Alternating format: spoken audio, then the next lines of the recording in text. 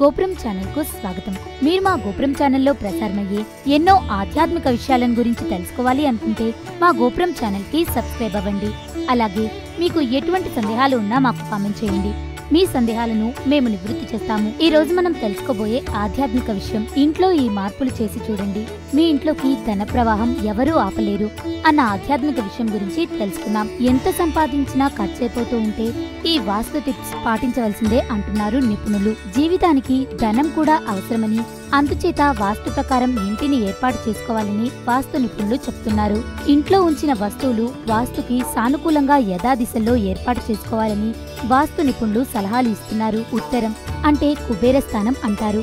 అలాగే ఇంట్లో ఈశాన్య దిశలో ఎలాంటి నిర్మాణాలు చేపట్టకండి. ఈశాన్య దిశలో గాలి వెలుతురు ఉండేలాగా చూసుకోవాలి.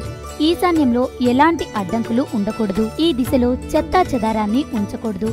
ఈశాన్య దిశ సిరి సంపదలకు అనుకూలిస్తుంది. ఇంటిని ఆలయంలా శుభ్రంగా ఉంచుకోవాలి. చెత్తా చెదారాన్ని, అనవసరమైన వస్తువుల్ని పారేస్తూ ఉండాలి. ఇంటి ప్రధాన ద్వారానికి నేరుగా ఎలాంటి స్తంభాలు ఉండకుండా చూసుకోండి.